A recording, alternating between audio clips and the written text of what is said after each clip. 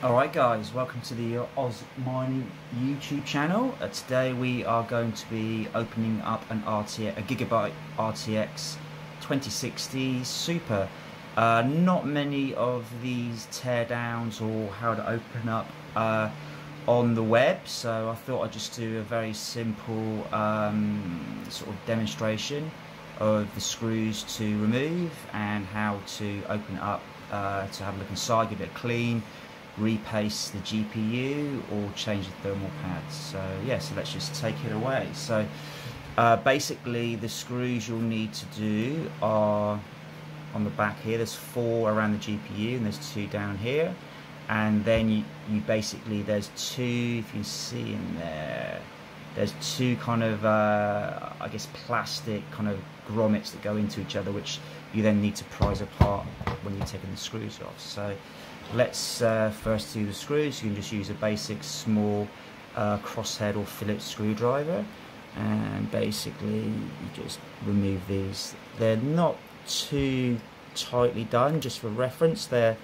kind of tight, but they're not like, you know, you really need to do a lot of force to open them up, just for reference when you're putting them back on. So just take those 4 screws off. It's good to just to have some little, there's not too many screws, it's not a crazy card, it's not like doing a Founders Edition card or anything. So there's literally 6 screws here to open it up. There are another, I think, 3 screws inside if you want to remove the back plate, but that's basically the 4 screws, and we'll put them over there.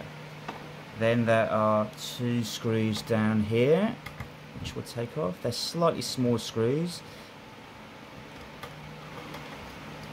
so you can take them off. There we go. And that's basically, those 6 screws will allow you to now open up the Gigabyte RTX 2060 Super.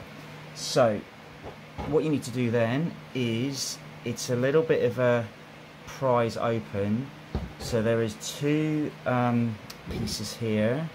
So I might just zoom up a little bit. Let's just bring the camera up a little bit.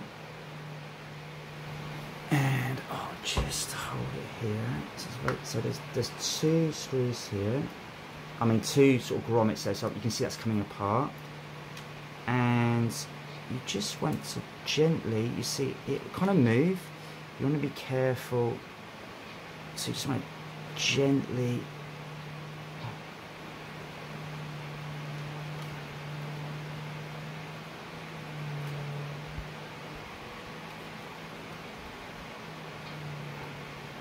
there is the fan connector in there, which we'll take off once we get it a little bit more open.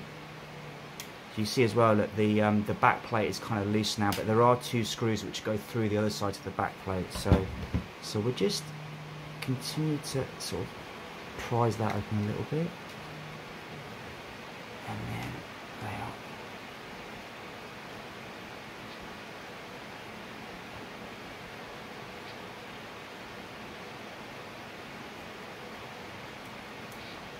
So you can see here, look, I've got down this end. I'd probably recommend, look, get down this end, and just, you can start to see that slowly coming apart. Obviously there's thermal pads in there as well, which are kind of on the GPU. And we can turn it around now.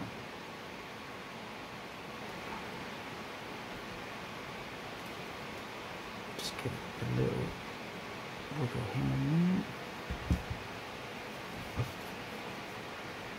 Come back on this side. There we go. So it's a little bit of a, once it pops, it pops. So obviously, there you go. Just open that up. There we go. So that's kind of separated now. Great. And then what you see, as it's kind of apart now, you see it's sort of separated. But what we want to do now is just go up this end, get these 2 plastic grommets, so that you see here now, you can see it a bit clearer. Got these grommets in there. So we'll just get them apart. So now we're apart. We're sort of separated. The 2 pieces are separated. See the one of the thermal pads hanging there. So what we'll do, look, we'll just lay it there, and we'll just pull out the just there now. If I just zoom in a little bit, you can just see we've got the connector for the fan. So we'll just wiggle that one out. It's really just a gentle wiggle out.